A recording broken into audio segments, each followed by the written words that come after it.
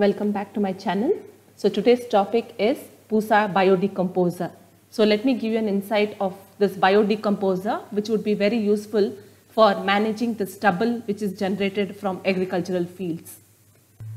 So this will be a sustainable solution which will be helpful in managing the air pollution and managing the fertility of the soil using a fungal consortium. So as we all know that India is said to be the second largest agricultural economy, and once there is agriculture, definitely we know that there is a lot of agricultural waste that has been generated.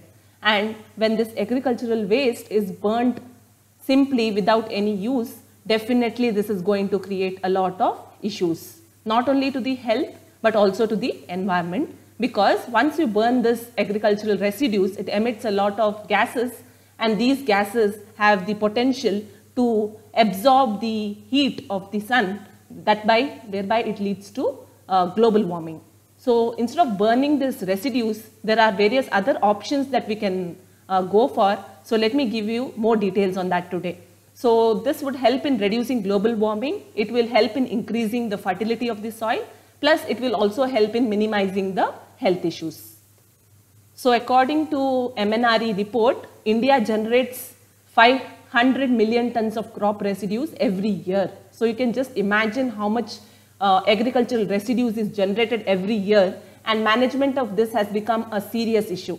So a little of this goes to various purposes like fodder, fuel, and for industrial purpose, but there is extra so much, and how to manage that, it is becoming a serious issue.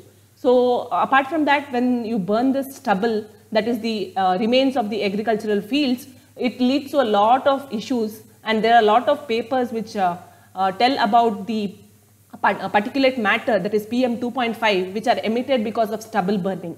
And there are a lot of reports which link the PM 2.5 with lung cancer. So that has increased the lung cancer rates. So indirectly, it might be because of the stubble burning. So when you burn 63 metric tons of copper stubble, crop stubble, you can see that it releases 3.5 tons of carbon monoxide, nitrous oxides, carbon dioxide, and methane. So much of all these pollutants have been emitted, and definitely that is leading to a lot of respiratory issues in people, and people are facing a lot of respiratory related health issues.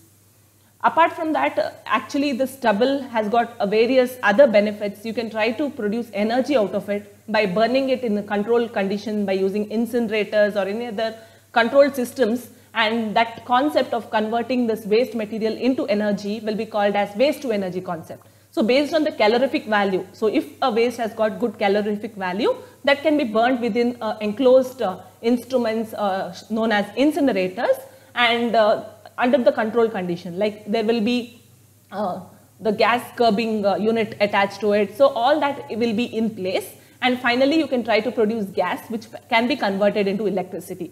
So there is a lot of scope available for converting this waste into energy and minimizing your need for fossil fuels. So in this way, they can be used by converting that into electricity, and we can use it in that way. So coming to Punjab and Haryana, stubble burning has been practiced from long, and that has led to a lot of health impacts there. According to WHO, that is the World Health Organization, Delhi and Mumbai comes in the top list because of the most polluted air there. That is because of, one reason is because of the stubble burning.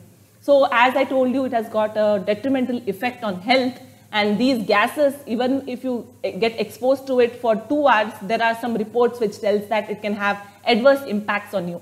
So definitely we are inhaling this deadly toxic cocktail, and that is going to have a serious impact, and nearly 7 million deaths are going to happen per year because of these complications of air pollutants which are released from stubble burning. So some reports tell that even it has led to a lot of cardiovascular diseases because of the hardening of blood vessels, and even it has led to lung cancer. So this might be because of the PM 2.5 that is released because of the burning of these molecules. So other impacts is, as I told you, the respiratory health. There are again few reports which tells that it has impact on the reproductive health, neural health, digestive health, immune health, skin health, and mental health. So you can see that nothing is left it has impact on almost everything. So there's a need to manage this stubble in a better way. Coming to the option that I'm giving you today, that is the Pusa Bio Decomposer. So this is a fungal consortium having different fungal species incorporated within the system. So they are, this research is done by the Indian Agricultural Research Institute of Delhi. So they are selling this as capsules, and it is available in a pack. You get 4 capsules and it costs you only 20 rupees. And that can be used for 1 hectare of land. So definitely, instead of burning this stubble and creating a lot of issues, not only to the environment but health, you can try to produce or use this Pusa Bio Decomposer and try to make your land fertile, and that land can be used for further agricultural practices without the need of any chemical fertilizer, because it would indirectly increase the fertility of the soil and indirectly it would improve the yield of the crops. So in this way, this is going to be a very good option. So let me give a few more details of that now. One more main issue with these places like Delhi is that they have extreme weather conditions. So it is either very hot or very cold. And what happens when the weather is very cold, that air does not rise too much and air gets concentrated at the lower ranges. So when air gets concentrated, definitely the pollutants also is trapped within this air, and that leads to a serious health issues, because people will be there in the lower area and the air which they breathe will have this trapped pollutants in them, and they will be continuously breathing this cocktail which will lead to serious health issues. So coming to how to use this particular capsule. So the capsule, as I told you, that capsule should be converted into a liquid formulation. So you can add little jaggery, you can add some flour to make it to increase the consistency of that particular formulation. And then it is water you have to use. So using this, a liquid formulation is created, and that can be sprayed in the field. So if you have 1 hectare of the agricultural field, 25 liters of this solution would be enough to spray for 1 hectare of the land. So once you spray it, you have to leave it for 20-25 days for it to decompose, because once the fungal consortium is added, it will require some time to decompose that material into, to convert it into manure. So once that is done, the fertile land would be ready for the next cycle, and definitely the organic nutrients would have been transferred to the soil, and now when you sow the next seed, definitely you would get a better yield. So now let us see how exactly it does this. So what happens is, this fungal consortium, they have a lot of hydrolytic enzymes, and we know that hydrolytic enzymes have that capability to break down the organic matter. So the straw, that is the agricultural residue that remains, they are rich in cellulose, lignin and pectin. And these molecules can be broken down by this fungal consortium.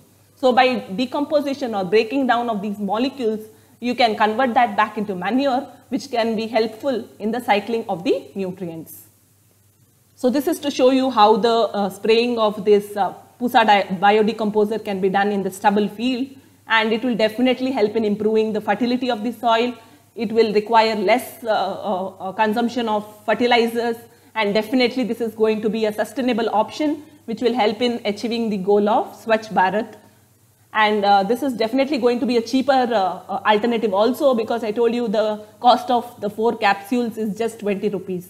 So why not try to use this for all the fields that we have and try to avoid the health impacts of these burning of stubble.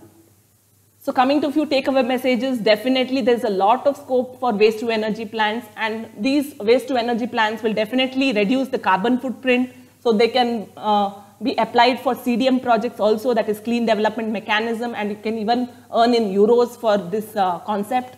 And definitely it will minimize the use of chemical fertilizers, because you're already enriching the soil with nutrients. So once you do the soil testing and check the nutrient level of the soil, you can add appropriate amount of organic fertilizers if necessary.